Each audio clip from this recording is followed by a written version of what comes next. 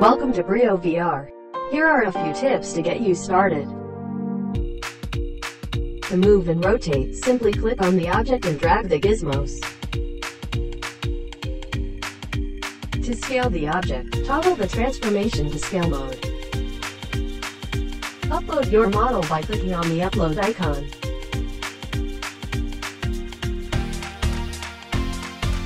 Or you can simply drag it directly into the scene. You can also swap a model by using the swap tool. It maintains the original position, rotation, and scale. Have nothing to upload? Click here to view the treasure library, which has professionally made models for you to use. You'll find the searchable object list on the left. When you want to view your edits, click on the view in the bottom left corner. All rendered in real time. That's it for the basic features.